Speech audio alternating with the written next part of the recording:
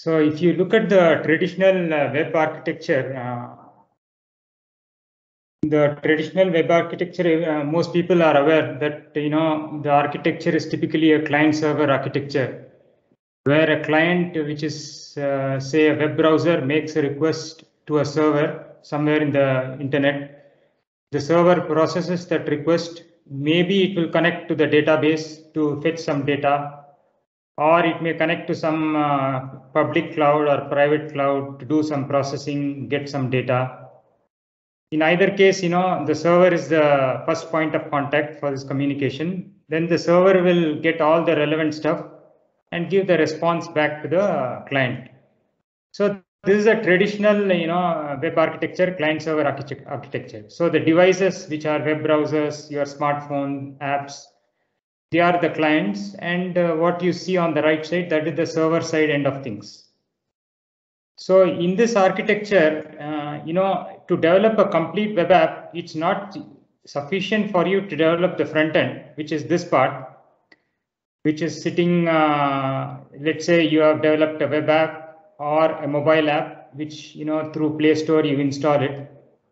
So it's not sufficient to develop that part of the system. You also need to develop something on the server side, because the data is residing on the server, behind the server, or the server may need to do some processing, or it may offload processing to the cloud.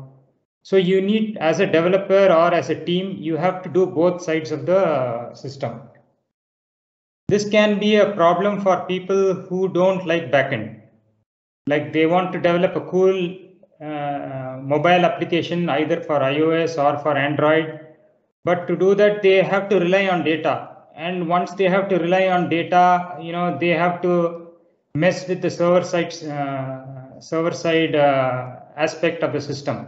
So they typically don't want to do that. They want to focus on building their application, building their business logic on this side of things.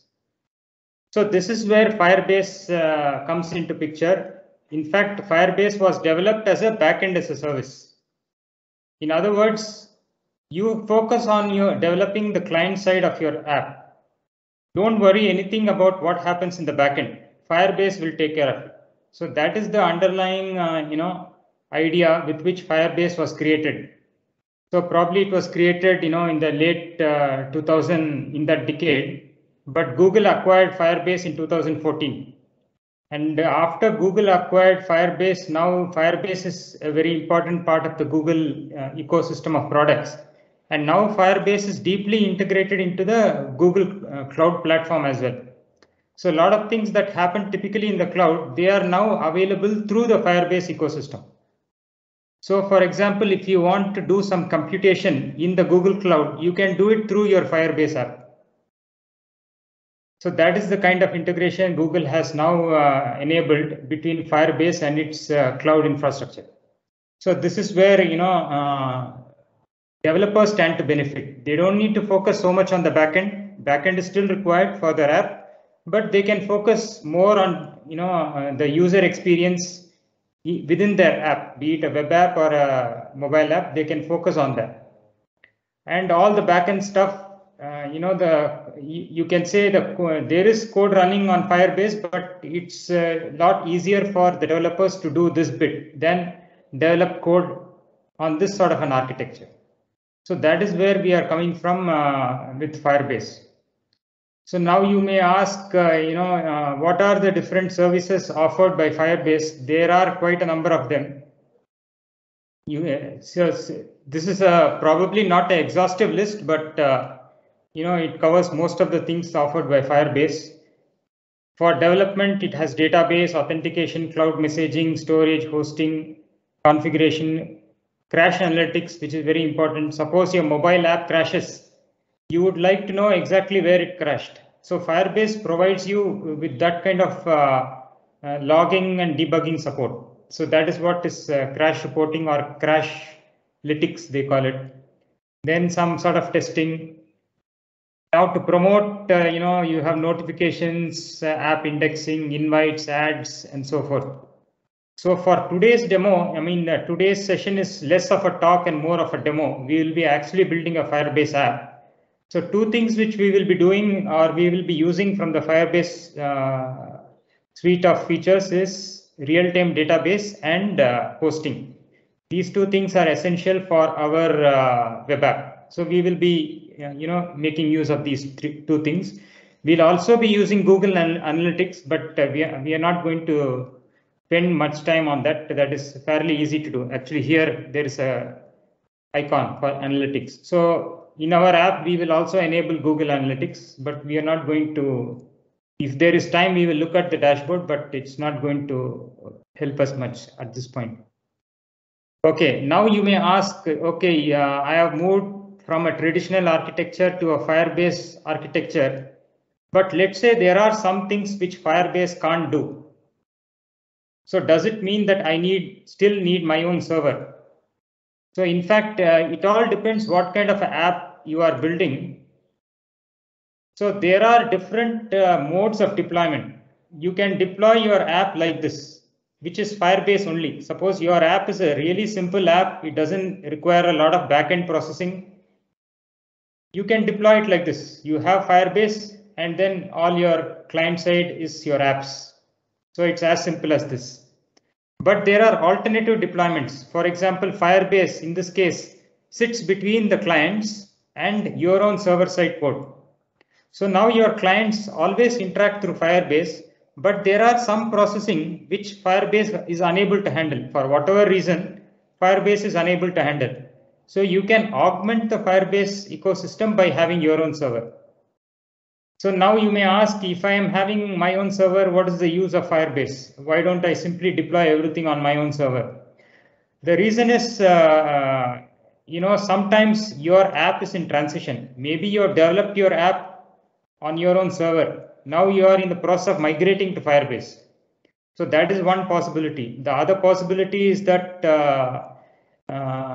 Firebase is not just giving you storage space. It's got database, it's got analytics, it's got a whole lot of stuff, which makes it easier for you to develop a lot of things on Firebase. Maybe there is some really special case which Firebase is not able to do, or maybe Firebase is able to do it, but it's very expensive to do it on Firebase. So for that single specific feature, you may want to do it on your own server. Then there is an alternative deployment mode where, your clients can talk to Firebase or to the server. So they are able to talk, directly to either of these. So some parts of your app are served by Firebase. Some parts of your app are served by your own server. So this is distinct from this case where everything goes through Firebase. Firebase is your intermediary, and the server is really on the back end of things.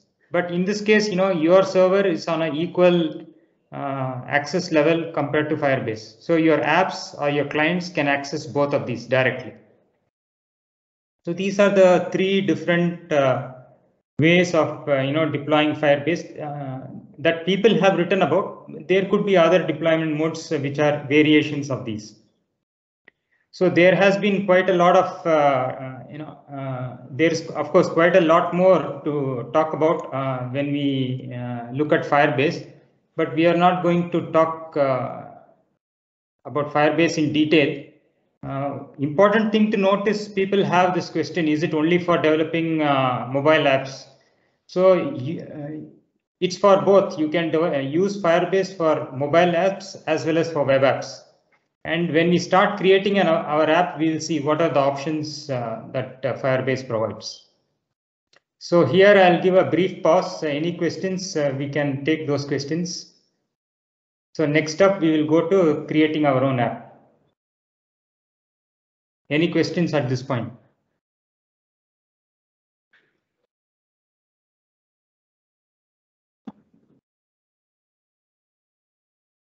Okay, if not, let's get into creating a default app. So there is a GitHub project which I have created. I'll be sharing the repo to you later. So it's a step-by-step guide. But to tell you the truth, even if you have little to no knowledge of building web apps, if you follow the steps, it's pretty easy to create a project in Firebase. So there are two ways to do it. Either you can do it from the web console, that is through your web browser, or you can do it through the command line. So we'll start with the web console, which will be is a simple starting point for beginners. So one of the prerequisite is you should have a account with Google. Typically, if you have a Gmail login, that should suffice. Then you can access the Firebase console page. So I'm opening up the console page, and this is what you would see. So can you confirm you are able to see the screen? This is what you have here. Yes, we can see the screen. So as you can see, there are already 3 projects: Engineers Day 2021, Hello World demo. So these are some example projects I created earlier, and this one I created this afternoon just to test out whether it works properly for this today's demo. So we are going to go through this process. So let's start by adding a project. So let's start with a name for your project. So let me call it demo 2 because already we have a demo 1. So let's give it a name demo 2. And you can see here, Firebase creates a unique identifier. It takes your project name and to that it appends some sort of a suffix, which makes it probably unique within the Firebase ecosystem. You can change this identifier if you want, but it's not important for us now. So we'll continue. Next screen, it asks whether you want to enable Google Analytics for your Firebase project. So this is really up to you. You can disable it if you want. So now for this demo purpose, it doesn't matter to us. We'll leave it with the default. Continue. Now it says choose or create a Google Analytics account. Because we have selected in the previous screen Google Analytics, it is asking you what you want to do. So I will say I will use my default account. That is my personal account. Then the next thing is within this account, I need a property for Google Analytics. So here you can tell Firebase to automatically create a new property and attach that property with this account. So remember, these steps are not required if you didn't select the Google Analytics option, but I just wanted to make this complete. So we selected that option. Now I am connecting it to my Google Analytics account, and I am telling Firebase or Google Analytics to create a new property for this account. And that property will be attached to our project, our Firebase project. So now we are creating the app. So app is under creation. It takes less than a minute.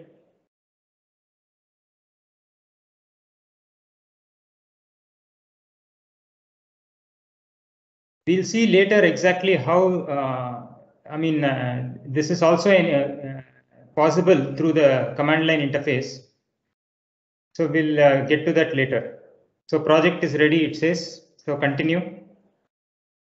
So the console refreshes and it takes you to the demo page. Now this is only the project. This is the Firebase project. To this project, we have to attach apps. You have to add an app. And here, this is where, Firebase prompts you. What kind of an app do you want to create? Do you want to create an iOS app, an Android app, a web app, or a gaming app? So for gaming, they have provided a Unity as the engine. So these are the 4 options that Firebase provides right now. So, actually Firebase is popular, I believe, with the mobile app developers because they can focus on their Android user experience or iOS user experience, and they can, offload all the backend processing to Firebase. Even for web apps, it can be useful because, these days, a lot of apps are single page apps where a lot of processing is done on the client side. So not much needs to be done on the server side except fetching the data. So that is where again Firebase can help because anyway you are doing all your processing within React or Angular. So you are not relying so much on backend processing, let's say in Django or PHP, those kind of technologies. So since the processing is done mostly on the client side, for backend, simply for managing data, for managing user authentication, analytics, crash analytics, ad management, you can leverage Firebase. So mobile developers, they can focus on building the core part of their app the UI user experience, and all the other necessary stuff, they can leave it to Firebase on the backend. So today we are going to create a web app. So we click this and it says give a nickname for your app. So we'll go with the same name, Demo2. Now the important thing is, remember I told you when we started the in the early part of the session that we'll be using hosting as well. So the thing about web app is you need hosting, because see what is the difference between a mobile, one difference between mobile app and a web app. In mobile, all the assets can be packaged as part of the mobile app. In web app, that is not the case. Everything has to be fetched from a server, from somewhere on the server side of things. So in the case of mobile app, you download the app from the Play Store, but after that, it's you can do everything through just exchanging data. So that is where mobile apps are different from web apps. So for web apps, you need Firebase hosting, which is kind of not necessary for mobile apps. So in our case, because it's a web app, this prompt is coming. Also set up Firebase hosting for this app. So let's click this. And automatically Firebase is going to create this hosting space for us within the Firebase ecosystem.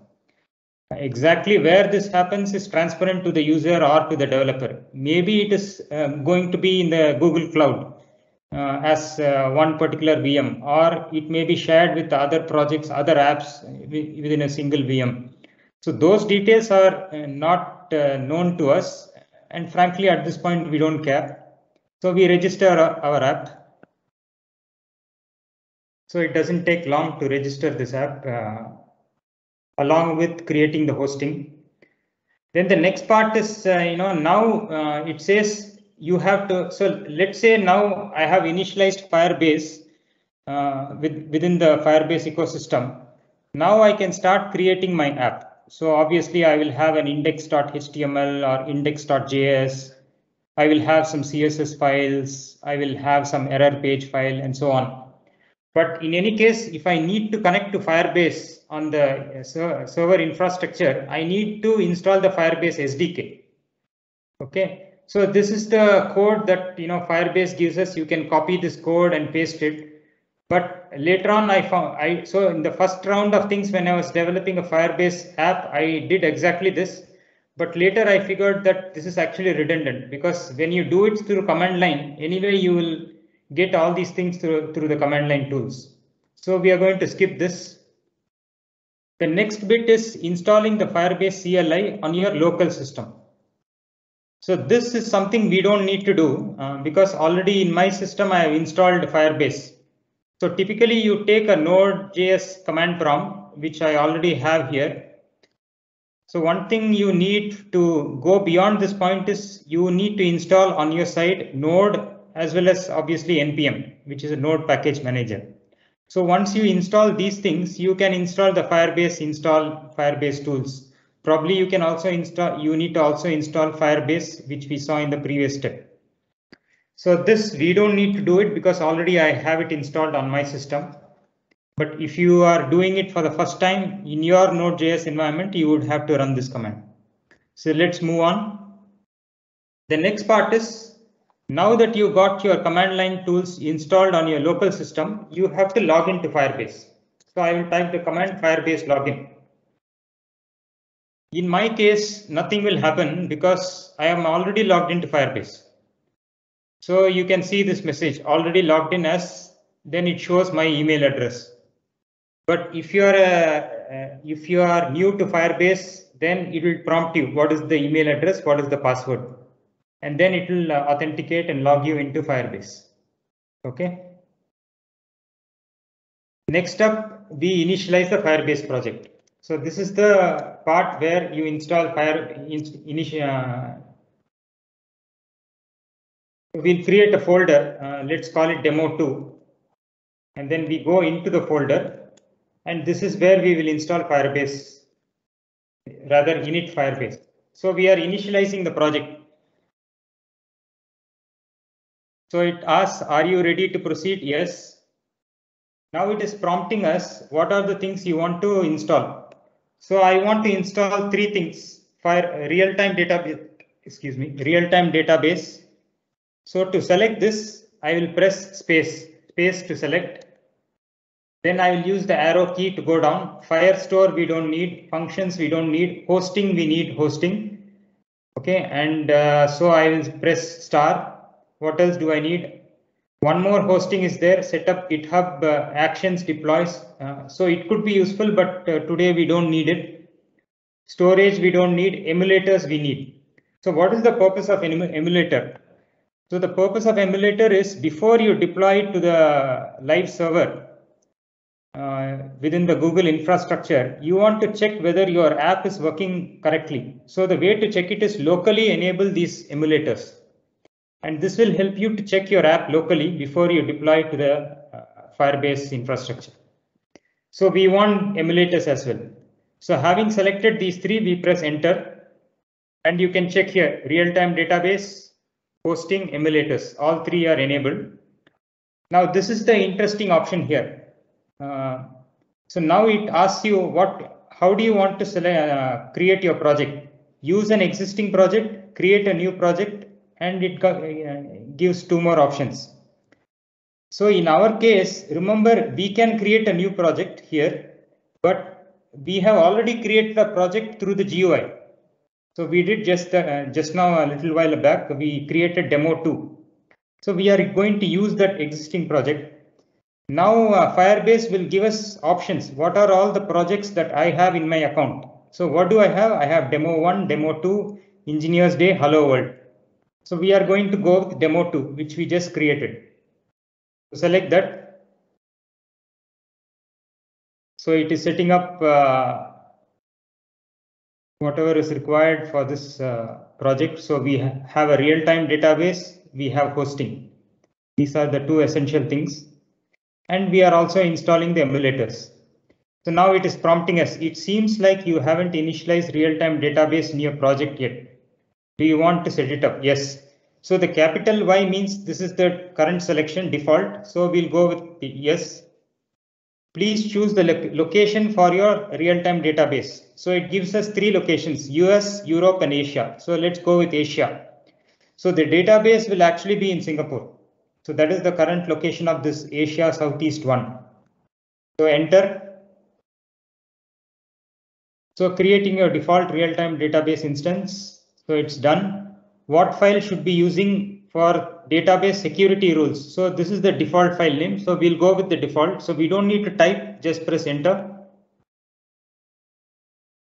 What do you want to use as your public directory? So in your project, there will be some files for managing the repository or managing the project, but that is not going to be deployed to the Google infrastructure. What is going to be deployed is what is in a specific folder, which is the kind of files which will be required by your client, your web app client. So it is asking what name do you want to give to that folder. So the default is public. Now, do you want to configure this as a single page app? So if you are using Vue or React or one of those SPA kind of frameworks that enable SPA, probably you want to say yes.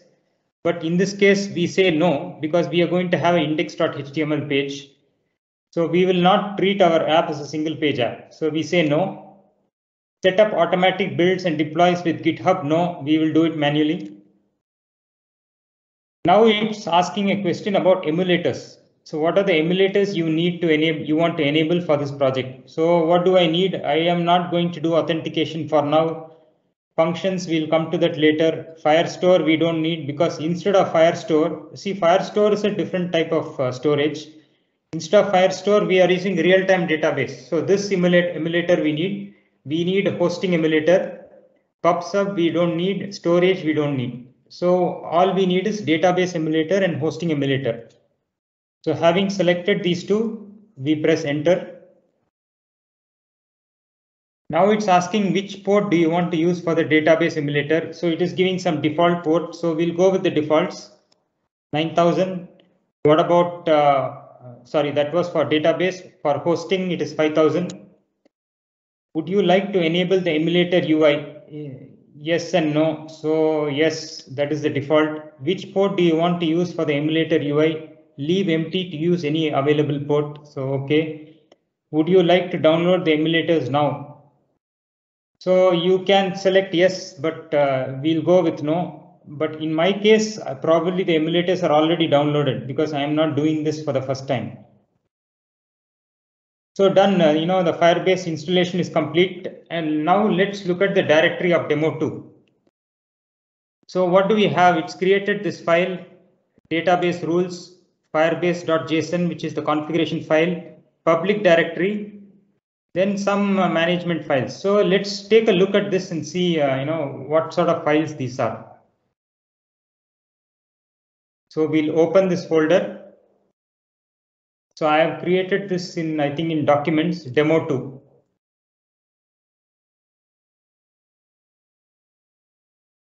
So this is what we have here. So let's look at the configuration file first. It looks, it's not too big, very small. So it says the database rules are in this particular file, which we see here. Hosting should be from the public folder, and this is the public folder. What else do we have? And it says what are the files to be ignored. Suppose you have, Node installed, so Node modules ignore the firebase.json file because this is our configuration file. So we don't want this to be deployed. So some files that you need to ignore for your project, it is given here. And all those hidden files, .git ignore, .firebase rc. So those things also need not be deployed. So they are shown here. Some configuration for the emulators, the basic configuration is what port to use. So we selected all the default ports, if you remember. So that configuration is given here. So easy to understand. What are the database rules? Simple rules. It says read is false, write is false. That means we are restricting full access to the database. So our app can't do much with these kind of rules. That means reading is also not allowed, writing is also not allowed, but we'll change these rules later on. What about the public folder? Here we have index.html. What else we have? We have the 404 page, 404.html. So these are the two things that we have. So if the page is not found, this is the page that will be served. So now how does this look? So for this, let's go to our emulator. We are going to start our emulator. So for that, the command is Firebase emulators start.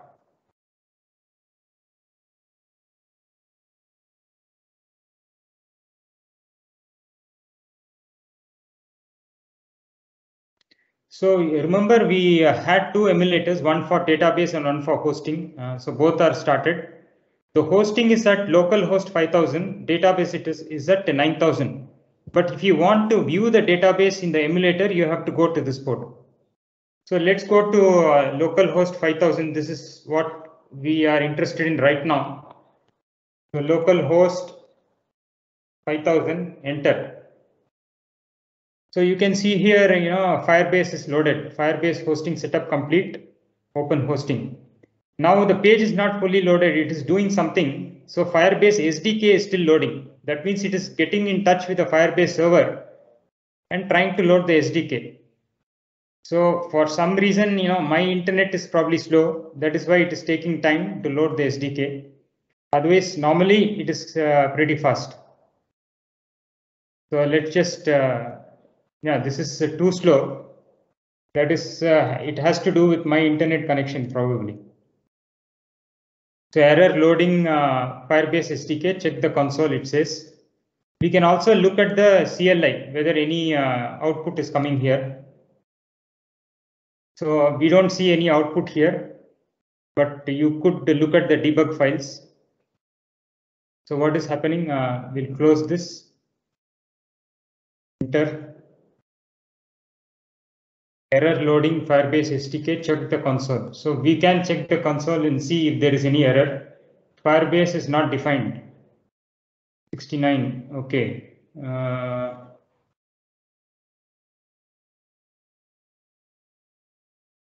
I'm not sure what this error is all about.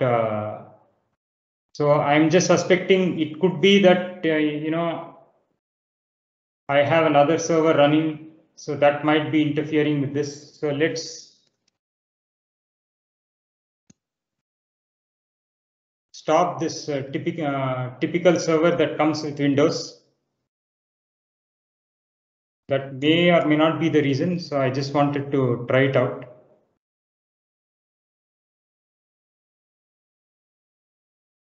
So that is probably not the reason, but there is an error here.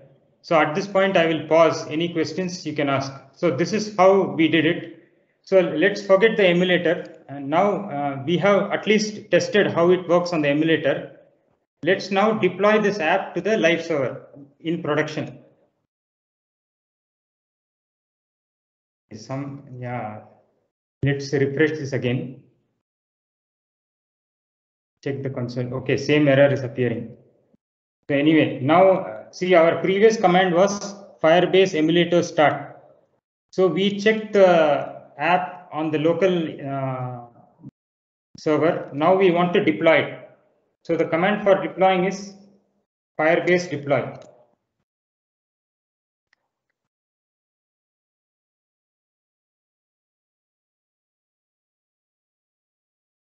So this is the name of the app. Setting up the database, number of files found, deploy complete. Okay. Found 2 files in public and so forth. Okay. So deploy complete. Now at the end, it gives a hosting URL. This is the URL it gives. So now let's see. Let's go to this particular URL and see what happens.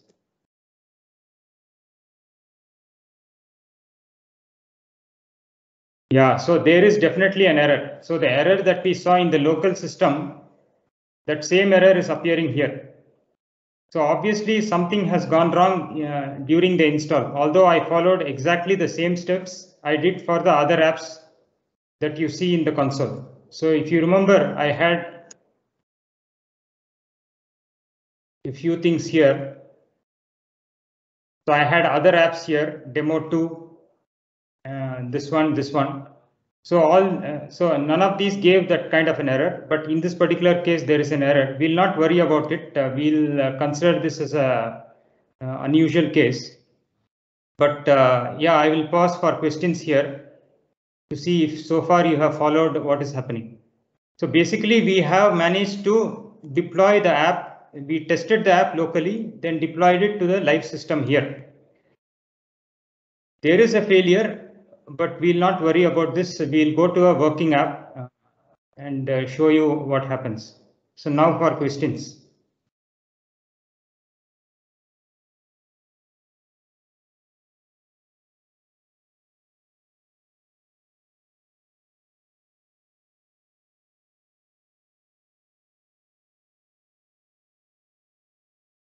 So are you able to follow so far? Yes. Okay. So now you may be asking what is the app that we are going to build. So this is a very simple app. We can also do one thing we can do is just change the default. So in this particular app, it is loading the SDK and all that, but of course the loading failed for some reason. So we'll not worry about that now. But what I want to do is instead of welcome here, I will say hello world.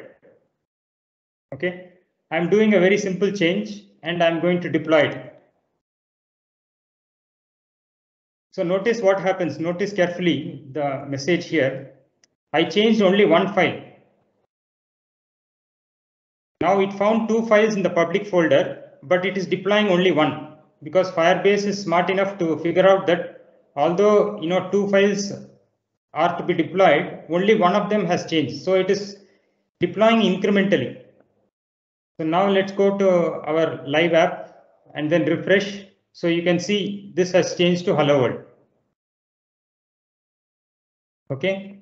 Now you may be asking, okay, I have my app, but I don't want this kind of a URL. This is a weird URL, right? How do I overcome that? So that is easy to do. I have here a screenshot. By the way, this particular app here that you see, So for this series of Tech Talks for Engineers Day, all of you registered through this app, through this web page. So this is actually built using Firebase. What is happening in the backend is all Firebase stuff. And we are going to look at this particular code for the rest of the session. So now here I am using a very custom URL, which is engineersday2021.devopedia.org. So this is easily done by going to your control panel. So suppose you are hosting your own website. So your hosting provider will provide you with a control panel. So there you create a type A record, and then you give your subdomain, and then you give the IP address of your server. I have masked it out here. And then you give some default parameters, TTL, and save it. So in my case, I have to give 2 IP addresses, and then any request going to, so you can do the similar thing for this guy here, right? So any request going to this particular will get redirected to Firebase. So that is what is happening. So you can enable custom URLs. So that you have to configure within your hosting provider. Is it clear? Yes. Now, when you do this configuration, you will not see the change immediately. So Firebase, the DNS has to propagate, and Firebase claims it may take up to 24 hours. But when I first did it for Engineers Day, for this particular URL, the redirection happened within 2 hours. I didn't measure it exactly, but when I checked after 2 hours, the redirection was happening correctly. And once that is through, then you are ready to publish this page to your community or to your users. So this is where we are at. Now let's look at, so if there are any questions, we'll pause. If not, we'll go to the other projects. So there are other projects here. So we'll go and look at this particular project and look at the code for that. So how are we doing on time? We have another 20 minutes. So I think that should be sufficient. Okay, so now let's go to the code. So we don't need this project. I will close this project. So we created this project just for just to show how to create a project and initialize a project. So we'll close this. We'll open Engineers Day project. Yes. And within Engineers Day project, this is so you will have access to this repo later on. And this project has 2 branches. One is dynamic client and one is main. So I will explain this later. First, we are going to look at dynamic client. And that is what is actually deployed on the live app as well. This is the code that is deployed. So hello world, we have already seen this. So we are going to check out this particular piece of code, which is version 0.4.0. So the way to check out in Git is simply like this. So now we have switched to that particular tag, and equivalently the code here will change. Okay. So let's look at the structure of this code here. There is a index.html. Let's open this index.html. And you will see here what you see on the live site. So we have an introduction to Engineers Day, and then we have this section on how to register, which is nothing but a simple HTML form. Then we have the schedule, which is a big table, and all the data is hard-coded. As you can see here, title of the talk, who is the author or speaker rather, then a description of the talk. So now all the talks are hard-coded here. We are not using the database. The whole content is very much static. But what we have done is we have made the code a little bit modular.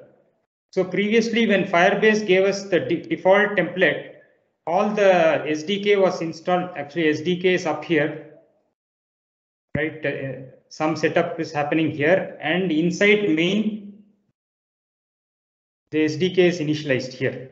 So here, Firebase provides you this template. So you can enable any of this if you are using that particular thing in your app. So many of these things we are not using, like authentication is we are not using, Firestore we are not using. So all of these are commented. What we are using is analytics. We are using the analytics part, and we are using, of course, database, which is here. We are using the Firebase database. What else are we using? Hosting, but there is nothing to be done for hosting here. And this is where we create the Firebase app. Like we instantiate the app here. But before this, the SDKs are loaded. Okay, so this is what we have. We have made it a little bit modular, and also a case in point, all the styling we have separated out into a separate CSS file. We added a .icon file, and that is nothing but, here we want this icon to appear on the tab. So for that, we added the icon file. We updated, maybe a little bit of update was done to the 404 page. So we did that. What else? And we uploaded all the images. So you see every talk has an image associated with that. So we uploaded all that stuff. So are we in a position to deploy this app? So let's take a look. We'll go to workspace and we'll go to engineers day. We'll say Firebase. So we have the command there, Firebase emulators. So there are, I'll show you the. So we have a README here. I'll open the other file, which is the temp file, which I had.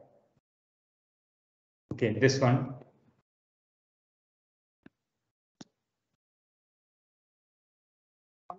You don't want to, you can pass other options. Suppose in your project, you have configured many things beyond the database and hosting.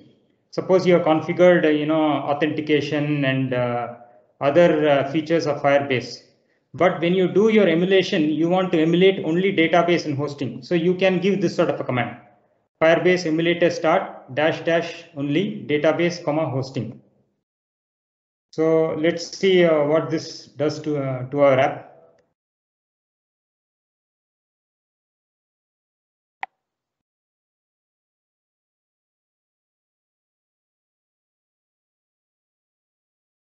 So, okay, we have got our app. The ports are same, localhost 5000, database 9000, and emulator UI. So database is not important because, as I showed you earlier, our app is using all static data at this point.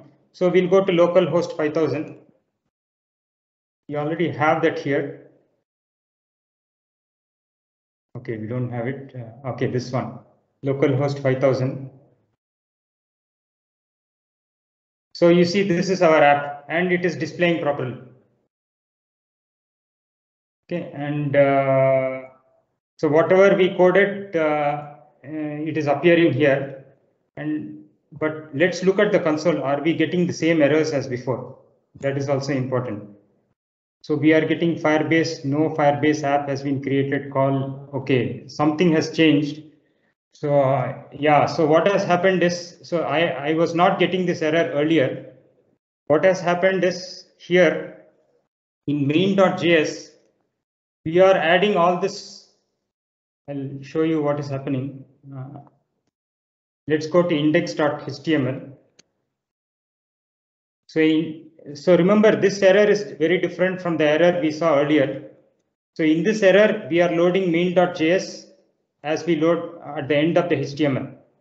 So the reason for that is we want the DOM to be ready. And within main.js, we add an event listener. Only when the DOM is ready, let us run this function. So this is the extra thing that we are doing. But to run this, the Firebase SDK should be loaded. So what is happening here is there is some delay issue. And that is the reason this is not loading as expected.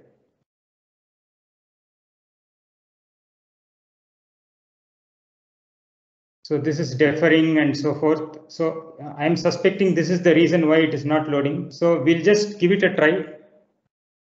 We will not defer these loadings. And later on, we can also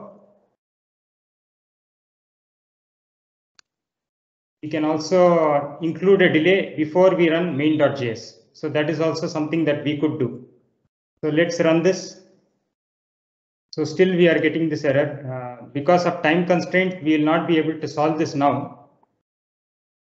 But I just want to try one more thing before we move on. Yeah, this I am not so familiar to make a quick change here. If it is jQuery, I would have done it.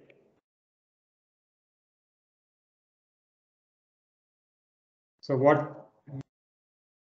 Yeah, I don't want to experiment at this point, but so I just want to say that let's go back to this code. So the reason for the error is, as I explained, this is loading before the other JavaScript files are ready. So that is why we are not able to create the app. Let's move on to the next bit. So what I wanted to show was here the data is all hard coded. So in the next bit of code, we are going to move to the next version, which is 0.4.1, where the data will no longer be in the. So let's look at the index.html. Sorting, you have local changes. What is the change that we did?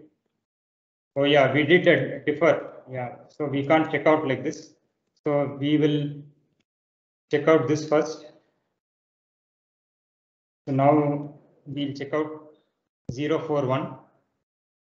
Now let's look at our HTML. You see all the hard-coded data is gone. Where has it gone? We are moving everything to a JSON file. Or rather, we are moving it to a database. So everything is in a JSON file here. From here, we will import it into a database. So let's load this. I don't think this will work because already we are having an error loading the app. But let's load this and find out what is happening. So now you see our data is empty. And what is the console error? So we are still getting the same error message. So this demo will not work. But typically what will happen is we will open the local host. I think if I remember correctly, the port was 4000. So this is our emulator UI. So among all the emulators, we have the hosting emulator, which is running at 5000 and the database emulator. So let's go to the database. And in our database emulator, so this is, it is saying production default RTDB. Okay, the reason for that is we have two databases, two projects in the same workspace. So here we can import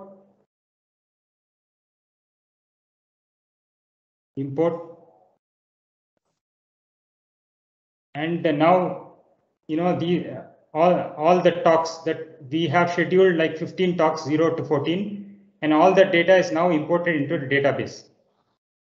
So this is like a NoSQL database. We are simply importing a JSON file, and because it is NoSQL, you don't have the power of a relational database like MySQL, but that is not something we require for the simple app. So we have this. So typical. Now let's look at the code, how this is actually processed. So we go back to main.js.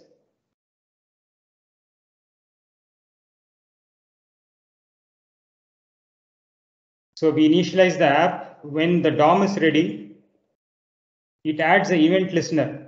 So the purpose of this event listener is to take registrations. So when somebody registers, so they will submit their email address and register. Then this code will come in, and so this is the code that's going to run, and it will call this function save function, which is over here. What it does is it creates gets the database handle, gets reference to registrations. So remember, your database has two things. One is it is holding talks, which is the talks which are scheduled, plus one more item which is registrations. So that item will get created when the first registration comes in. So that is this part. And because it's a list, to that reference, it will push in a new email address, which the user has supplied. So user enters the email address, it comes here, and it saves it to the database. If there is an error, you will get this on the console. If there is no error, data saved successfully. Okay, so this is what we have. Handle save. So some extra processing. So for example, you may want to reset. That is going back here after the user has typed, reset this, and then don't display this, and then give a message, you are registered. So now question for you guys, how can we improve this message? So what I realized later is, initially when people used to register, this was the message that was shown to them. And maybe they didn't read the message or they didn't interpret this. I think people were expecting an email. So they ended up registering again. They thought probably their registration didn't go through. So later on, I changed this message to make it more explicit. You are registered, you will get an email closer to the date of the event. So the message was made more explicit. So that again relates to more to the UX. You have to keep improving your app based on some data about how users are using your app. So that was a minor thing that happened at a later point. Next thing is about the database rules. If you remember correctly, initially our rules were false and false. That would not work in this case, because now we are writing registrations into the database, plus we are reading information about the talks. We are also reading information about what are the talks which are scheduled. So both have to be true, but we will see later on that this is actually not a good thing to do. Can anybody guess why this database rule is actually quite bad right now? Both of these are true and true. We can also see in our emulator. Does it show here? It doesn't show here, but in the live system it will show. In the emulator it doesn't show. So what could be the reason why these rules are not good? Obviously, for this to work, we need to be able to read and write. We are writing to registrations, we are reading from talks. These are generic rules. Shouldn't we design specific ones? Specific in what sense? Task specific, user specific. User specific will be too much, no? We don't have registered users. We don't want people to register, like authenticate, that is through Gmail, or we want to keep the registration as simple as possible. Yes. Yeah, your answer is correct, but I'm just trying to lead to a more specific answer. When you say specific, exactly what you mean, specific? We can't be user specific because we don't want to authenticate users. Anybody can register it. Yes. In fact, people can register twice. We don't have any checks in place at this point. Yeah, read can be admin. Read can be admin, but there is no concept of admin because, like I said, there is no authentication on the system. Right? We are not authenticating anybody. Anyone can come and type in an email address and register. There is no authentication happening. Rest of the content is static, right? The database is involved only in case of registration. This is only pertaining to, no, not only registrations. So we are coming closer to the answer, but also talks. This is also being read from the database. Remember that we replaced the static content with dynamic content. Now our .html doesn't have any content. I didn't show you that code, but if you go down, there is one more connection to the database. It gets this handle and goes to the talks. And then it processes each talk. And after that, it pushes it into the table. So our HTML here is an empty table. The body is empty, as you can see here. T-body ID is equal to talks. But then here, once it gets the data from the database, so this is all client-side driven. Client is connecting to the database, getting the data, and then pushing the rows into the table. So now the answer is like this. I will say so this is one of the beginners will make this mistake of misconfiguring their database rules. So what happens is I have given full write access, which means that somebody who is smart enough, they can write into the talks table. So the write is supposed to be only for registrations, right? But what if the user goes and overwrites all the talks? He can actually wipe out all the talks. Yeah, because I have given full access. So what we really want is, as Ramanathan said, we have to be a little bit more specific. We want to give read-only access to talks, but write access to registrations. Are you clear now? Yes. So this is live system I am showing, but even that is not enough. Like I said, we have to give read-only access to talks, but write access to registrations. My second statement is again not good enough. Giving a write access to registration is again problematic. What if some smart guy comes who's a good hacker, he overwrites the entire registration? That means all these registrations will be wiped out. So we want to be again a little bit more specific, and we want to say that he can only append to the registrations. He cannot overwrite the existing registrations. So these kind of very specific rules can be created with this kind of a JSON file. So we will see those rules shortly. In fact, I can show you that now. So that is part of this checkout.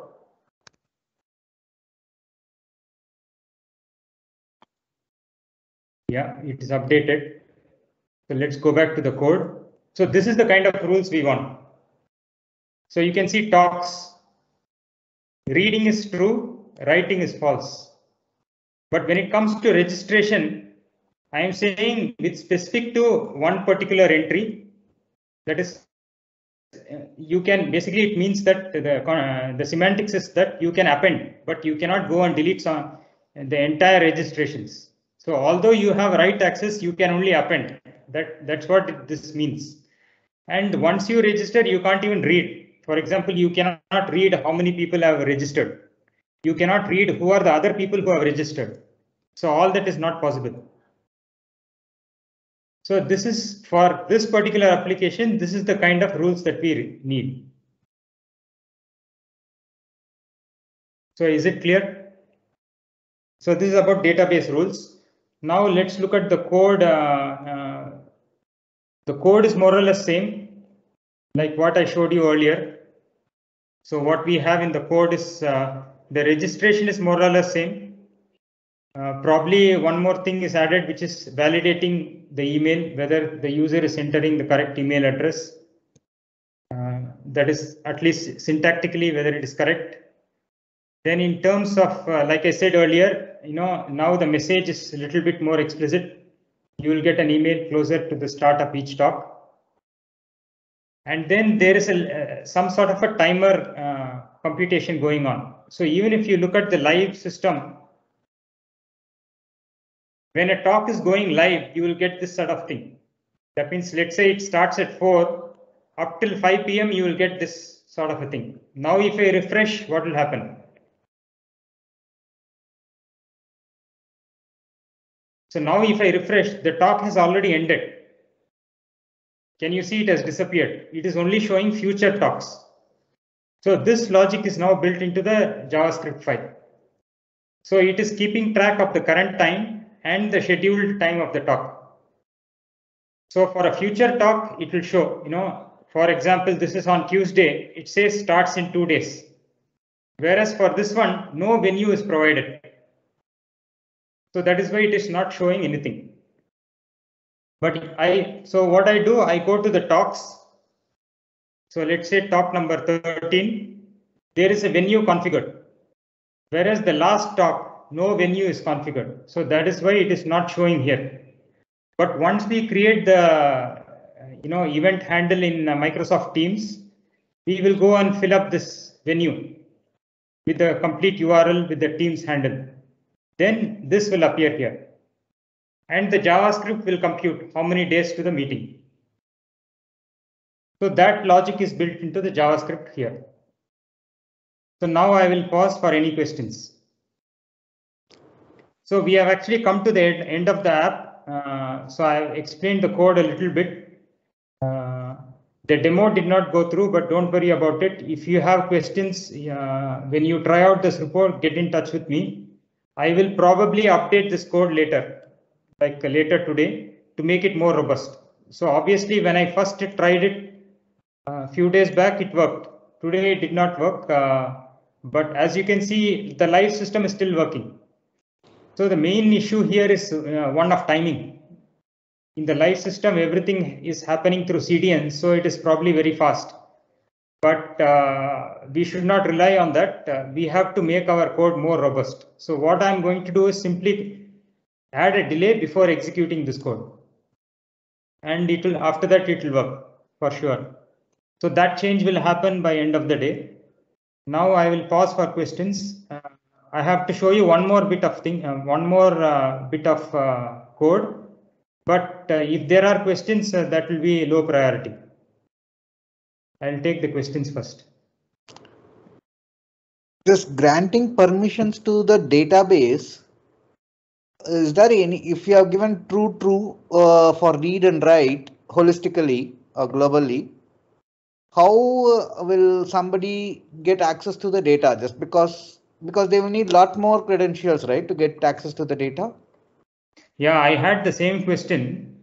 And the thing is, for example, here, if you look at this particular app, there are no credentials here. It is simply using the SDK and connecting. Like there are no keys, there are no secret keys or API keys or anything like that in these JavaScript files or even in the index.html. No such thing is there. Everything is very generic. But the point is, this file is deployed on our own, on our own app. So JavaScript has this thing like you cannot do cross-site scripting. There are some security features where you cannot run a script from another domain. So the question is, how will somebody hack into this? They cannot do that unless they get hold of the Google infrastructure where this particular app is hosted. So yes, that is my interpretation, because otherwise they will not be able to make this sort of a call. See, they can very well create this JavaScript and try to execute this, but Firebase will see that this is this request is not coming from the referrer, is not from the same domain. It is coming from somewhere else. So because of those protections, it will not go through. That is my interpretation. But having said that, it's possible that there is another app within the same server or something like that, and that app is under the control of another person in your organization. So there are other scenarios where possibly such a request could come from the same server. So in those cases, it's better to have those rules within the database. Okay.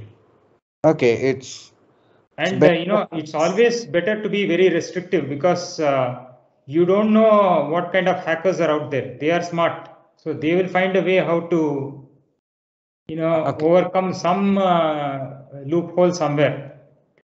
So the best way to protect your data is having these rules at the entry point of the database. Okay, as a best rather practice, than relying on some sort of feature that JavaScript provides or browsers provide. Okay, thanks. Any other question?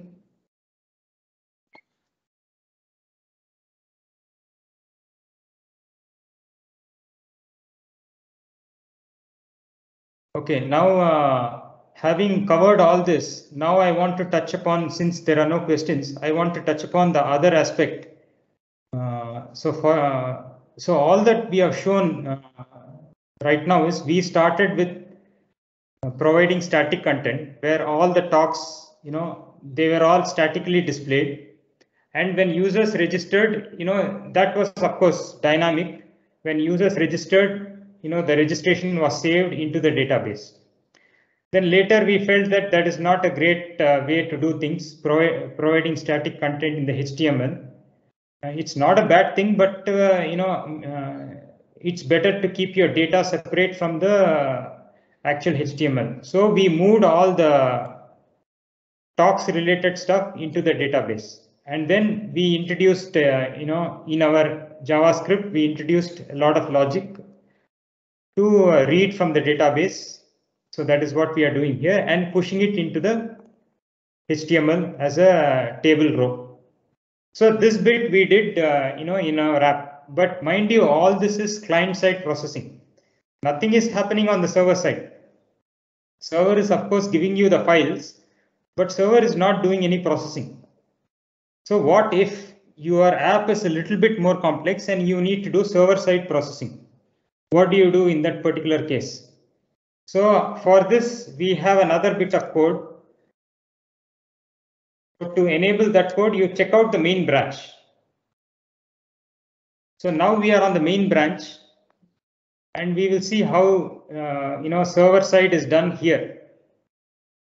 Now let's go to the public. Notice that suddenly your index.html is gone missing. Right? Index.html, which was a static page, and from earlier example, using client-side rendering, we were injecting rows into the index.html rather on the client side of things. Now index.html itself is missing. Instead, we have a new folder called functions. And inside functions, we have index.js. So now what we are doing is, for server-side computation, we are using Node.js on the server side. And this is what Firebase provides. Firebase is providing us with one more thing called functions. We can also see it here. Let's see it here itself. So this is our Firebase dashboard. Oops. So we were looking at, let's look at Engineers Day itself. So this is our dashboard. So here, this is project overview, project settings, authentication, Firebase store, real-time database. This is what we have been looking at so far. Real-time database, where we have all the registrations and then the talks. Then storage, hosting. So we are also doing the hosting. So this is what we have. And the hosting has a dashboard.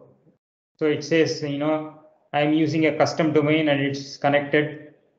And this is the last time I deployed. So September 4th, I deployed it, and any further deployments? No. So this was the last time I deployed. And I have deployed 23 files for this particular app. So what we want to look at is functions. So functions is a feature in Firebase which enables you to do server-side rendering. That means all the rendering will happen on the server side.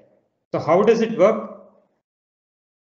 So our main.js, let's go back to the main.js now. Main.js will now be a little simpler.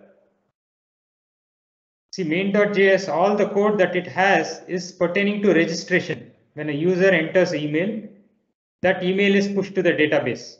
But there is nothing for reading from the database and populating the view with the scheduled talks, because now all that is pushed to Node.js, which is on the server side, which is now here in index.js.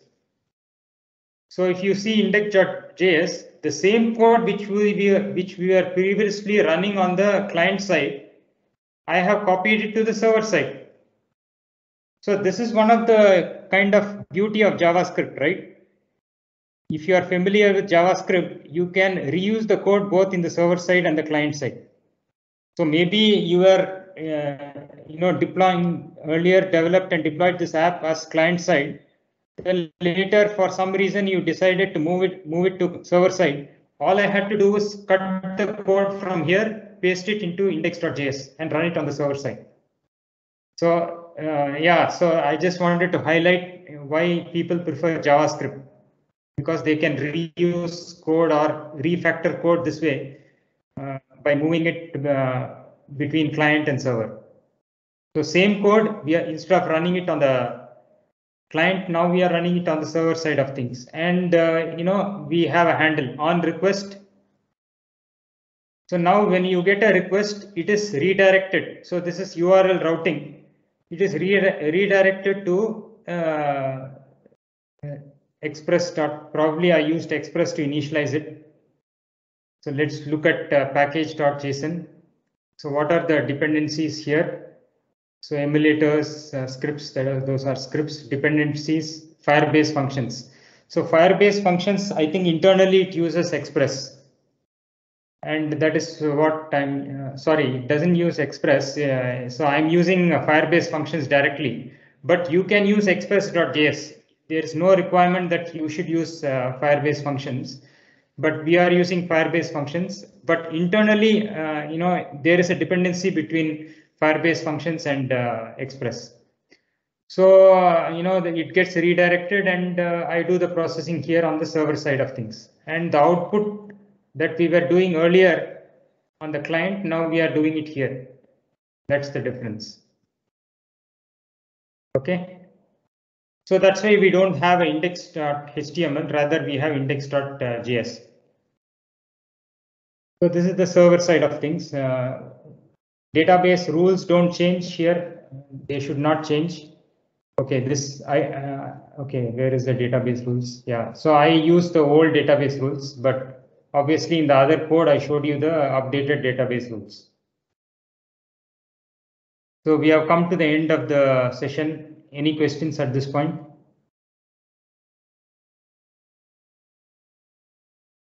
So I will show you the URL for the code. Where is it? Okay, it's not saved here. Devopedia org on GitHub and Engineers Day 2021. So this is where the code is, and you can fork it or you can clone it locally. And I will be updating this code later today. Any questions?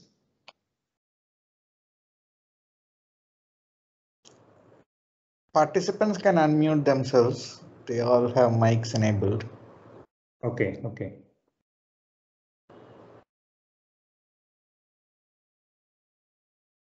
Any leads, any tutorials available? Because there will be the developer may need more help in building this.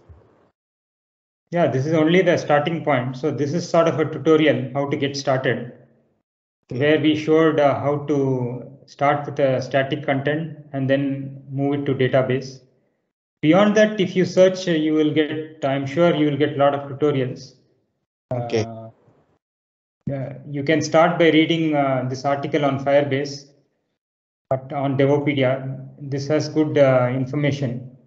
One thing you may I want to point out is that the Firebase functions that I showed you just now for server-side rendering, that is not free, because for that you have to supply your credit card information, because that uses Google Cloud infrastructure. Right. So you can, however, having said that, the repo I showed you, you can run this code locally in your local emulator. You can run it. That is not an issue. But you cannot deploy it, because when you try to deploy that code on Firebase infrastructure, it will say that you don't have the your current pricing plan or your Firebase plan doesn't allow it. So you have to upgrade to a higher plan, and for that you have to give your credit card information to Google. Okay. Did it cost anything for you to deploy this Engineers Day page? No, for Engineers Day here we are doing everything on the client side. We are not using server side rendering. Okay, only. That is the code I showed you first. We spend most of the time there. Okay. So we are not using server side here. We are not using Firebase functions. So everything is done on the client side.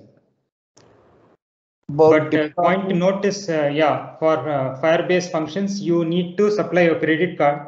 But even after supplying your credit card, you may get a free tier. So they may not charge your card, but yeah, you have to be watchful. See how much traffic is coming to your Firebase app. Yeah. The second thing is Google Firebase functions is limited to a Node.js app, which is what I showed you here. So this is a Node.js app.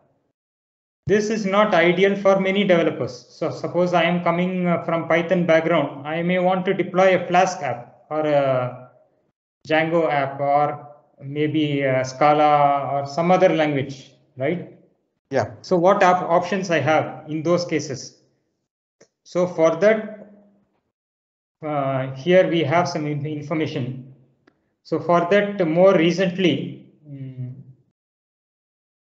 so cloud functions for Firebase. So this is what happened in March 2017.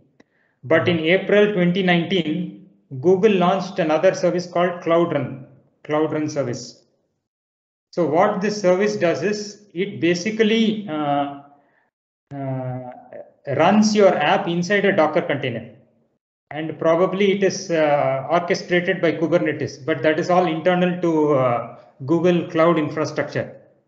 What you need to do is, provide your app in such a way that it can be Dockerized. And it can respond to HTTP calls on a certain port. That is what is required.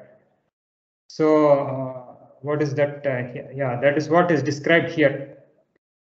So now with Google's Cloud Run service, you can develop your app in any language of your choice and run it on the Google infrastructure. And it will run within a Docker image. But the thing is, you don't have to mess with VMs and mess with Kubernetes and all that stuff. Everything is taken care for you by Firebase. Your app is going to interact only through Firebase. And that is to say your clients, they are going to interact through Firebase. And Firebase, will call the right Cloud Run service and get back the responses and forward it to the clients. So still you have the, luxury of not doing heavy deployments on the server side of things. Okay. Yeah. Because typically when people say, okay, I am now required to deploy my app on the Google Cloud, then it becomes like a big thing for beginners. Like they have to know VMs and they have to learn about containers and learn about Kubernetes and a lot of stuff. They may or may not use it. At least they have to be familiar. But here everything is transparent to the user. You just have to enable this Cloud Run service, and obviously it may not be free and you will be billed accordingly. But configuration wise, it becomes a lot simpler for the developer. Got it. Yeah. Now you may ask, all this sounds very good. What is the catch? The catch is cost. And it depends on the nature of your app. If your app is growing so quickly and you are monetizing your app directly from the users, you may not care so much about cost. The amount you pay to Google for their infrastructure, because for you the speed of deployment is much more important. So you are making a lot of tons of money from your users, so you don't mind paying Google for their infrastructure. But for average mortals like most of us who are in startups, we are not seeing that kind of stellar growth. So in those cases, the cost may hit us. So where Firebase may prove difficult is that for when you are starting off, the cost may be well within the free tier that they provide. But when your app starts scaling, then it becomes a little bit more difficult, right? So that's why here, there is a statement here. When you scale, the cost of using Firebase will be higher than adopting a platform as a service. So if you can, let's say Google App Engine you adopt, or some other platform as a service, or for that matter, even infrastructure as a service, you simply take a VM and you build everything yourself. Then of course, the cost of operation comes down. So it all depends, how big is your app, how many people are using, how are you currently monetizing it, and does it make sense for you to continue with Firebase? The other criticism with Firebase is it's not open source. It is controlled, although it is popular, it is controlled by Google. What if one day suddenly Google decides I want to deprecate Firebase, I want to retire it? Then all the developers, all the apps that are using Firebase will be left in the lurch. So they have to quickly, migrate to some other platform.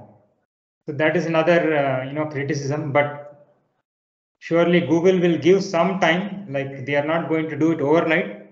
They will give time, maybe 1 year, 2 years for people to migrate. But still, that is one of the criticisms of Firebase.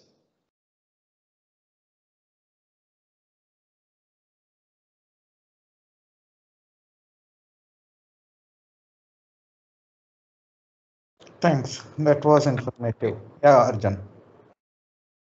Any competition for Firebase? Competition, I am not aware too much about that.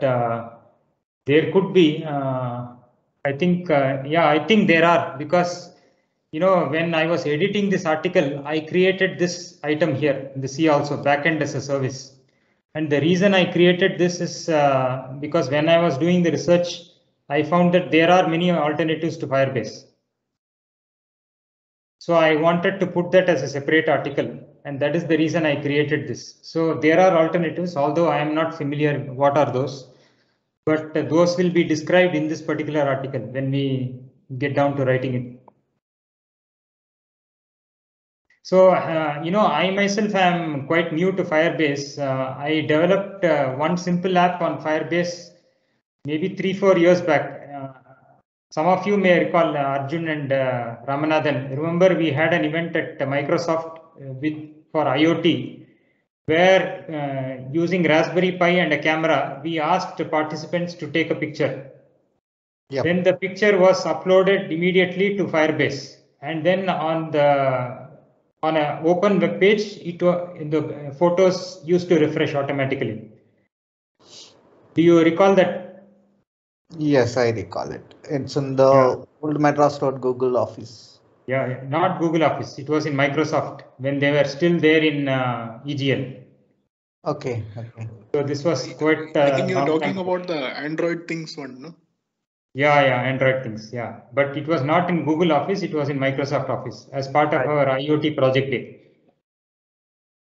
So at that time, the app side of things was developed using Android, and and there, the image objects were pushed to Firebase. So that code was not, it was open source code already available. I think it was available from, I don't know where I picked up that code, but that was the first project I did. But I did not learn much there because I did not tinker much with that code. But when I was looking for a way to take registrations, then I got the idea, why not build a simple app with Firebase? So this was the most that I have built using Firebase. And for the sake of experiment and demo, I tried both the things, both server-side rendering as well as client-side rendering, which I thought will be useful as a demo for beginners.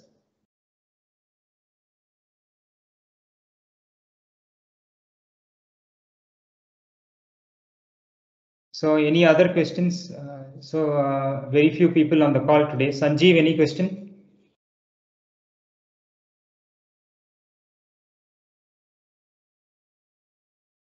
Okay, if not, we'll sign off here and we'll meet at the next talk, which is on Tuesday. Yeah, sorry, That's- Arvind, I was away actually. I missed most of the presentation. So this would be on YouTube or something? Yeah, the recording will be uploaded to YouTube. Yes. Okay. I'll catch up with you later. Sorry, Sure. most of the things, it was on mute. So, yeah. Okay. So, yeah, thanks everyone for joining. Although it's a Sunday afternoon, thanks for taking your time and joining this session. The video will be available on YouTube. Yeah. Thank you. So the next talk as part of the series is on Tuesday. That is on Google product called Looker, which is like data analytics platform by Google. Probably it's like equivalent of Power BI that Microsoft offers. So yeah, if you are interested in that space, join us at 7 p.m. on Tuesday. Okay. One quick thing that I just recalled, we were discussing about the credit card and something, right? For the Firebase, it requires some credit card for server side running, something like that you were discussing. Yes, because the server side functionality is using Google Cloud infrastructure. Okay, so in that case, I was wondering if you, instead of hosting that on the Google side, this thing, is it possible to host into a private cloud like OpenStack or something? In that case, do the scenario changes? Private cloud, let me think. Yeah, then it comes down to almost like this. See, then you are not benefiting from the power of the Firebase ecosystem and its integration with Google Cloud. But what you are doing is falling back on a model like this. See, I'm opening up this. You are trying to fall back on a model like this, where you are using Firebase, but for some functionality, you are using a private cloud. So it could be this model also.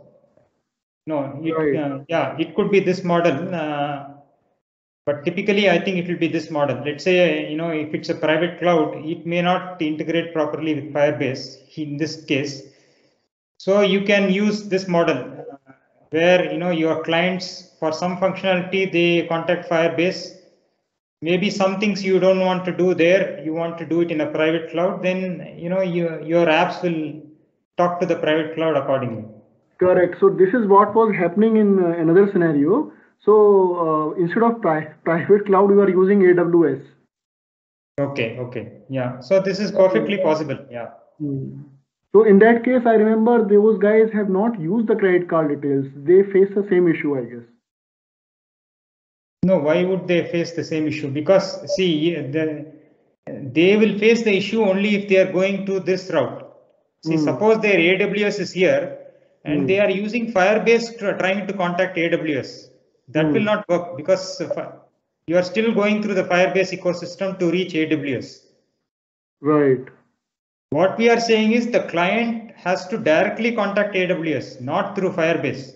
Correct. That is what is happening in our scenario, right? Yeah. Okay.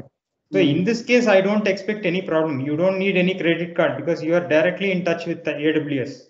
Correct. Firebase need not even know that you are in contact with another server. Clients are in contact with another server.